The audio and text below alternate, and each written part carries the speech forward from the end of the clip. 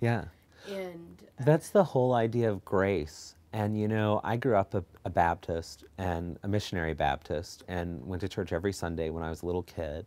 And though my parents weren't religious, one of my grandmothers, who you'll occasionally hear me talk about in my sermons, um, the religious fanatic grandmother, very religious, very, very religious. And because she was so concerned that our parents weren't religious, she exposed us to it all the time. And it drove me away from religion because what I identified, what I thought to be true was that these people are bigots and they're hateful. And whether I believe in all the supernatural aspects of their religion or not, I know that I don't like who they are. You know, it's not good. When I began going to church again, it was out of a sense of desperation, looking for answers.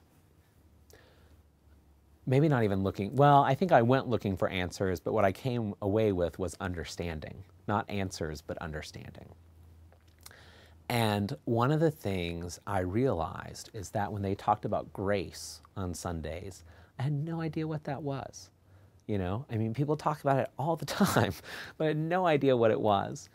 And so I finally asked someone, and they explained to me, I don't remember exactly how they explained it to me, but it didn't make sense to me. What I got is that grace is getting something you don't deserve, that you don't deserve God's love and you don't deserve to be saved, but God loves you so much, God gives it to you anyway, not weighing our merits, but pardoning our offenses. That's an act of grace, that there's no reason God should pardon your offenses, but God does because God loves you, not because of who you are, but because of who God is.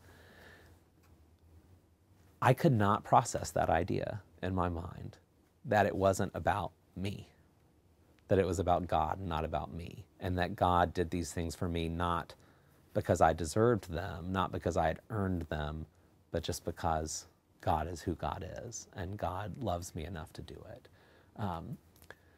American religion is so focused on earning salvation in a way that would have just blown the reformers' minds.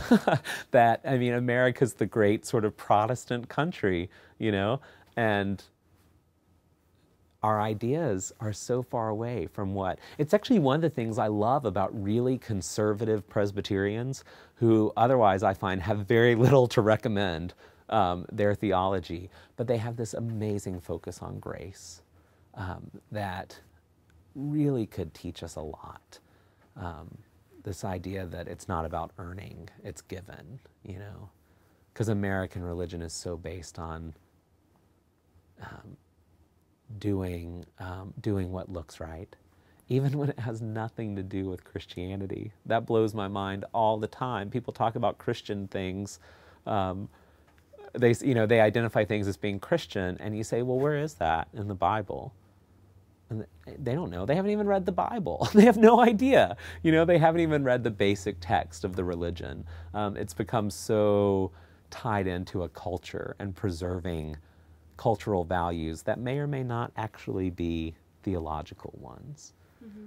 I joked at Thanksgiving that if people wished me a Thanksgiving, I was going to say, I don't celebrate Thanksgiving, I'm Jewish, just to see what people would say, because they think it's a Christian holiday.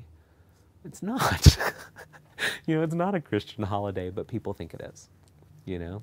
Anyway, because it's cultural, because it supports a cultural ideal that they identify as being Christian.